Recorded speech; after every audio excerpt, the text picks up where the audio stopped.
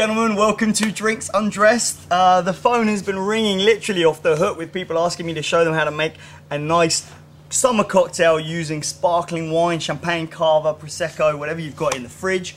So I'm going to show you probably one of my favourite easy, simple summer sparkly cocktails. The ladies love it, the guys love it, and it couldn't be easier to make. We're going to start off with a can of peach slices in syrup, in their own natural juices. Which is going to add, you've obviously got the fruit in there, which is going to give you the flavour, and you've got the syrup there, which is going to give you the sweetness, and it could not be easier. If you can open a can, then you can make this cocktail. So, we are going to pop the lid off that one. Oh, if you can open a can, there we go.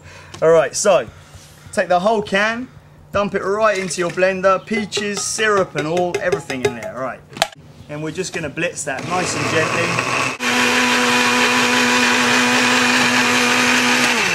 Alright, so you've blitzed up your canned peaches in syrup. Oh, the smell, it just smells like summer already. Bingo, look at that. Nice and beautiful consistency. Now we're going to make it the old-fashioned way, which is to make it in a mixing glass. This is just a pint glass. You can steal one of those from your local pub if you've had a few beers. I'm sure most people have. So about 1.5 ounces. I normally like to go with 1 part puree to 5 parts of your bubbly wine. Now I make it in here because you could try making it in here because of the shape of the glass. It's very narrow, it's a very tight space to work with. Once you pour the bubbles on top of the fruit acidity, you tend to get a big eruption, which you're going to see. You do it in here, you're going to end up with a handle sticky covered in wasps. So we're going to open our bottle of champagne. So a lot of people are nervous when it comes to opening sparkling wine. There's nothing really to be afraid of here. Keep your thumb over the top of the cork, undo the cage, keep your thumb over the top there. You can rest it on your knee. They don't like to do that in like fancy restaurants, but whatever. We're not in a fancy restaurant, we're on a patio. So, thumb over the top, hand over there, and then just twist the bottle gently. You'll feel it starting to move. No need to take the cage off, because if you take the cage off, it's going to be, you know, the cork might just fly out, or you might not get a good grip on it. The cage actually works as a little grip. There we go, nice little pop. Hold it to the side. That's going to help the old gases escape and the fresh air get in without losing all of your lovely bubbly. And then we're just going to pour that on top of there. See how it erupts, like I said?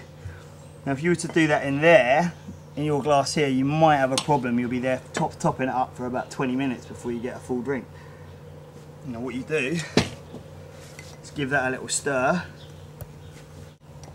Okay, that smells amazing. Such a wonderful combination here of the peach. Goes with the nice yeasty, bready notes from the sparkling wine that we've got here. Then we're just going to stir that in there.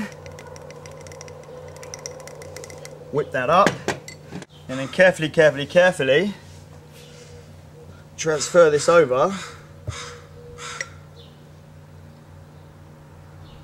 to your champagne flute. Beauty! Look at the colour on that as well.